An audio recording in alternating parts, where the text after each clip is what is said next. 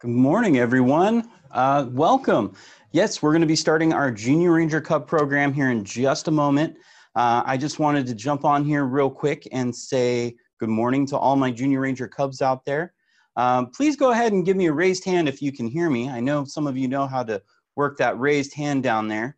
Great. I'm so glad that we have that working for us today. Now, today, you are all joining me at my house. Yeah, just like you.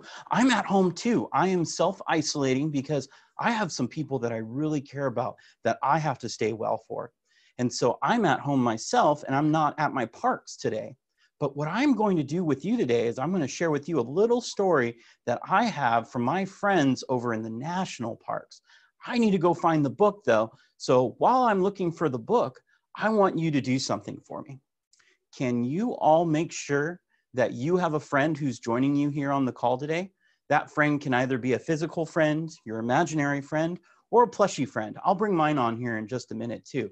And also go ahead and grab some snacks. Snacks are always good to have when we're doing stories like this. So I'm gonna give you about 20 seconds to go grab some of your friends, to go grab a snack.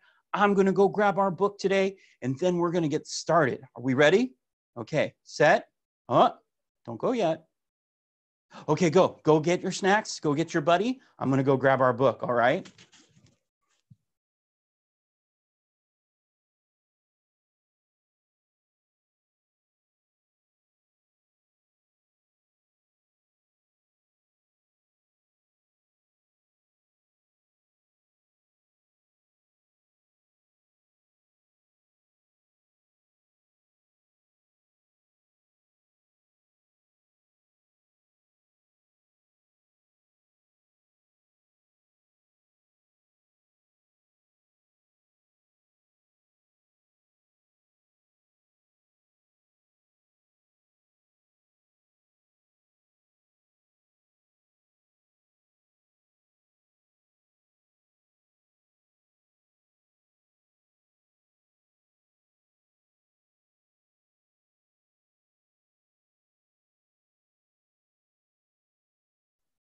All right, do we all have our snacks? Do we all grab a friend? Either a physical friend, your imaginary friend, or a plushie friend? I grabbed my plushie friend, and let me introduce you to him, okay? This is my plushie friend, and he's gonna sit with us through the story today. And I know he looks kind of funny, but he's a very special animal. And this animal is called a jackalope. Now, jackalopes, they live out in big open prairie areas, and there's a lot of fun stories about them. They're a mythical creature. But mine is named Jasper, and he is Jasper the jackalope. So make sure that you have your plushie with you today too, because it's always fun to have a friend when we're listening to stories, right? I always love doing it too. So Jasper's joining us here. I'm gonna tuck him into my chair. And what I'm gonna be reading to you today is a book called If I Were a Park Ranger. Now, this book is written by Catherine Stier. It's illustrated by Patrick Corrigan, and it's also published by Albert Whitman Company Chicago, Illinois. Now, this book is actually about being a national park ranger. Now, you're probably looking at me and you're thinking, oh, you're with state parks. Yeah, but my cousins over in national parks, they also have a lot of cool things going on too. And this book can kind of tell us about what it's like being a park ranger with national parks, okay? So, are we ready to get started? Go ahead and put all of your hands down. Put your hands down. Good job putting your hands down. Awesome, good, okay. Now, are we ready to get started? Put the hands up if you're ready to get started. Oh, look at that. We got all those hands up. Awesome. Good job, you guys. All right, let's get into our story today. So, it's called If I Were a Park Ranger. Imagine serving as a park ranger for the U.S. National Parks. If I were a national park ranger after going to college to study wildlife biology, conservation, or education, I'd work for the National Park Service. I'd wear a special uniform, a hat, and a badge. Can you guys see all those different rangers that are there? all those different young rangers? Do they look like you? Oh my gosh, they're all different. They all look like you guys. So, now, if I were a national park ranger, I'd be part of what historian William Stagner called America's best idea. I'd proudly continue the legacy begun by people who had a vision of preserving our country's most beautiful, historic, and unique areas. All right. So how does California State Park fit in with national parks? Well, we have a lot of California state parks that we work with the national park rangers. And originally, the first park ever established for California State Park was established in 1864. See, you can see it says on my patch, 1864. Okay. What park was that? That was Yosemite. Yosemite was one of our first California state parks. However, national parks came in later and they helped us to take it over and to manage it, or to help make sure that all the animals and places that people could go visit. So our stories are very connected between California state parks and national parks. Now, there's a lot of great people in this picture that we can see. Do you see folks that look like you? We have Teddy Roosevelt. Wow, yeah. Those all look like different people who helped shape our national parks. Now, some people hang pictures of pretty scenery on their office walls. Your mom and dad might have that on their office wall. But if I were a national park ranger, I would spend my work days in a place that was beautiful all on its own. If I were a national park ranger, I might work in the mountains, in a cave, near a volcano, in the desert, or at the seashore, just like all these folks. They all work at different places. Taking a moment, if you became a national park ranger or a California state park person, where do you think you would want to work? Well, how about you grab your buddy who's sitting next to you and you tell them where you'd want to work. Would you want to work in the desert? Would you want to work in the redwood trees? Maybe you'd want to work in the big open plains, maybe in the mountains. It's kind of neat working for all these different jobs because we get to travel all around the place and we can work at a lot of different parks. Now, let's continue on with our story. I hope you told your friend where you would want to work if you worked for national parks. Maybe I'd work on a battlefield near the homeland of an ancestor, an ancient people, or a famous national monument. There's a lot of cool places that you can work for national parks, but as well as with state parks. State parks, we have a lot of cool places. We have adobes that have been around in California since the 1700s. We have all different places around this beautiful state that you could go work. Now let's keep reading about being a ranger, being a park ranger. If I were a national park ranger, I would protect the land, the plants, the buildings, and the wild animals of my park. I'd protect animals in many ways. I'd make sure people didn't get too close to the animals or disturb their homes. I'd make sure people didn't feed them or leave garbage that might make the animals sick.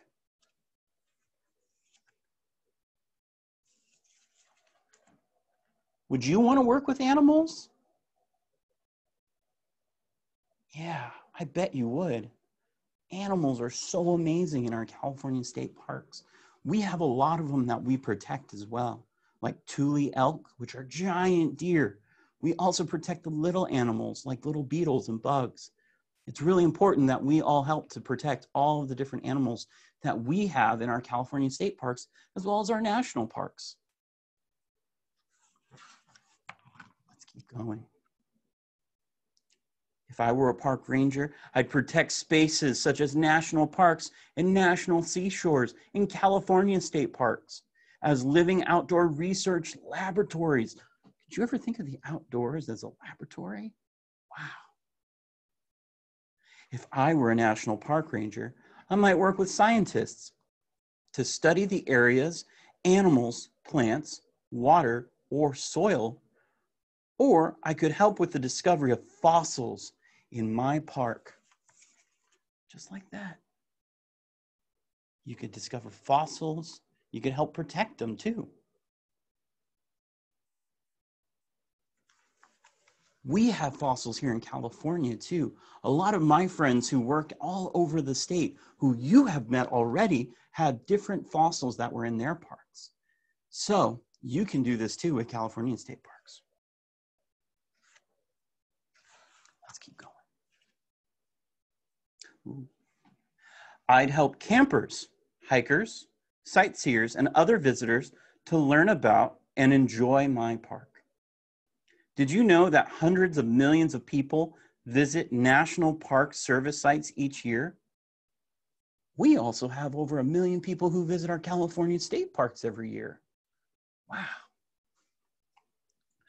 I might greet guests at the visitor center, or lead a ranger talk, or a different type of education program. I'd meet people from all over the country and the world and traveled to see the treasures of the parks. Would you want to do that? Would you want to help people to learn about their parks that are here in California? Go ahead and put your hands down. If get ready to answer this question, put your hands down for me. Awesome. Good job, everyone. Now, would you want to help people learn about their California state parks? Put your hands up if you want to help people. Yeah, we love helping people. We love helping folks learn about their California state parks.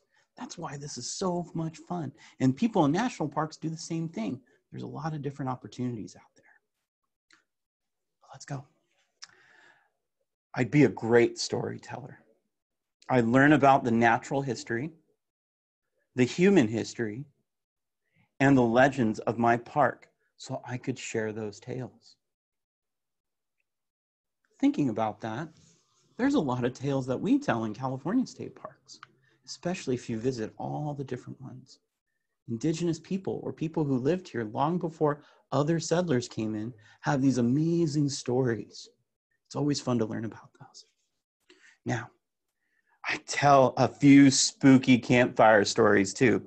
Ooh, I love spooky campfire stories. Do you? You know what my favorite thing is? Put your hands down real quick. Let's all put our hands down. Good job, everyone. You're doing so good. I'm so proud of my Cubs. Your Cubs are doing amazing so far. Now, put your hands up if you love s'mores. Do you love s'mores? Those hands are going up really quick. That's something that's a lot of fun that you can do at your California state parks, especially if you work there. Let's keep going, huh? I'd know lots about the parks, landmarks, plants, and wildlife. I'd even recognize the calls, tracks, and scat of most animals in my park. How many of you joined us for the Bear Aware program from Calaveras? Yeah, lots of you did, right? So scat, you're probably already knowing what that is, right? Okay, real quiet. Is scat poop? Yeah, scat's poop. It's just the easier word for us, right? And that's why I would be able to answer all the questions. I might take people on a tour on foot, in a tram, or in a kayak. Or maybe I'd lead a tour on snowshoes, or by flashlight, or even by candlelight. Lots of different knowledge and interests could come in handy. It does come in handy when you're here with parks. I might even dress up in old-fashioned clothes and portray someone from another time. See, we've got people over here doing the tracks and scat. We've got someone down there doing the kayak tour. These folks are on snowshoes. And then we even got the bottom picture down there of somebody in historical clothing. Lots of our California state parks do that. You can do tracking all throughout Calaveras Big Trees. When the snow comes to the Sierras, you can go up to the Sierra Nevadas and go snowshoeing with some of us. And we even do dress in funny clothes, like my friend Jared from Sutter's Fort.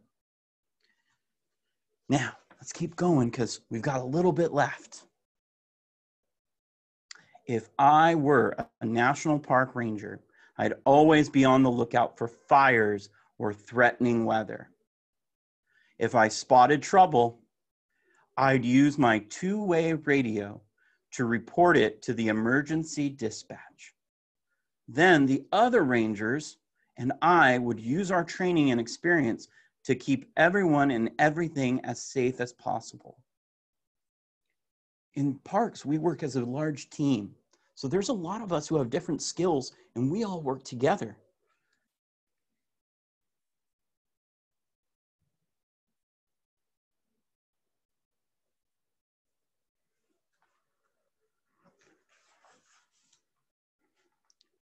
But sometimes things still go wrong.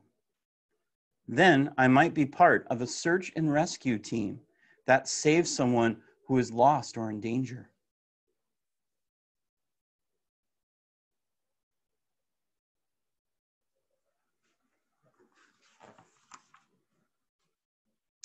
If I were a park ranger, I'd probably spend time outside, maybe lots of time outside.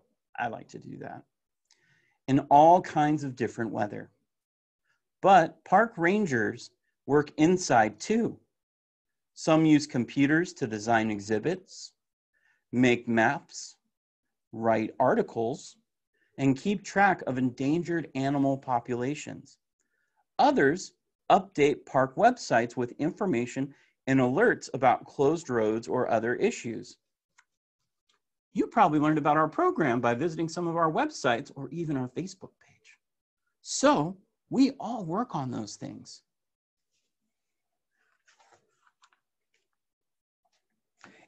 If I were a national park ranger, I might leave my park to visit classrooms. I'd talk with students about the wonders of the workplace, of my workplace, because our national parks and state parks belong to them. Put your hands down for a second. Go ahead, put all your hands down. Good job. Yes, okay. Did you know that our California state parks belong to you? Did you know that? Put your hands up if you already knew that. Did you know that our California state parks belong to you? That's right, they all belong to you. They belong to everyone. Now, if I were a national park ranger, my park would be cleaner and safer because of me. The animals living there would be stronger and healthier too. See, there's our ranger talking about the wonders of their park. And there's our other ranger who's hiding behind the rocks, making sure that those foxes are doing okay. See those little foxes? Look at those guys. Oh.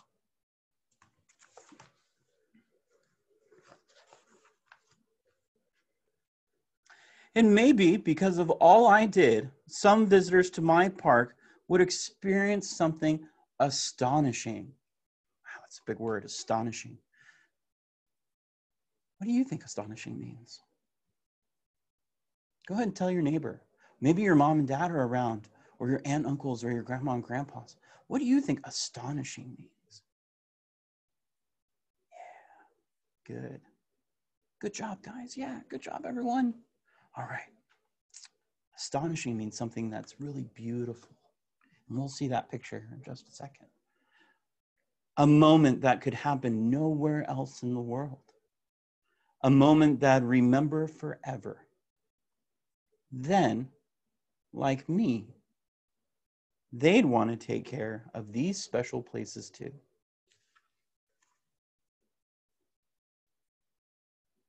Astonishing, right?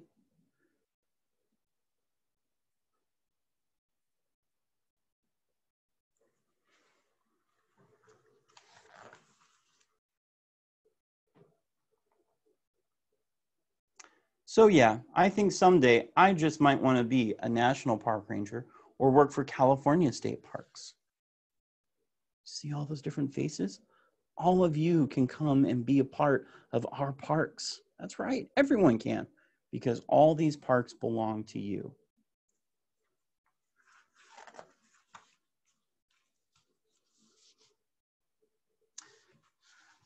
That's our story. Now, after sharing this with you, do you think you would want to become a national park ranger? Maybe you would want to come work for California State Parks and do what my friends and I do, where we help you all discover all the really cool things about our parks. So that's our story today. I hoped I opened your minds to maybe looking at working as a park ranger for national parks or California State Parks, and that you all know that you can become a part of this. Before I sign off though, I want to make sure that you all remember that as soon as this webinar, this whole screen time is over, there's going to be a survey that'll pop up. Now, if the survey doesn't pop up after this program, I will send out an email to your family to make sure that you do the survey and get your Junior Ranger badge. Now, my name's Peter Ostrowski. I hope you enjoyed our story today, and I hope you enjoyed coming to my house and checking out what we had here. Now, I'd like to say thank you all so much for joining us. I hope to see all of you doing all of your digital Junior Ranger badges. Don't forget, you can color those Junior Ranger badges as soon as you print them. I'd love to see your artwork and what you all come up with, okay? Now, from me and from my friend Jasper, you all take care, and we'll see you around the park.